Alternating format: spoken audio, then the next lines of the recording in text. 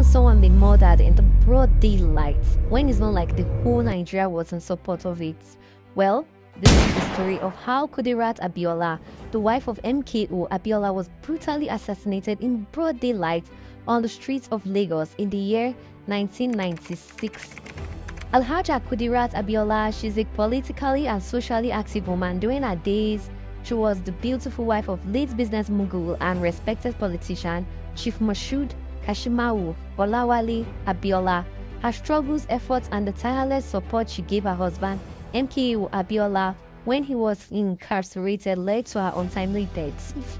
On the 4th of June 1996, Kudirat Abiola was assassinated by some gunmen in Lagos who allegedly acted on the orders of the Sani Abacha's military junta, who was once friends with her husband.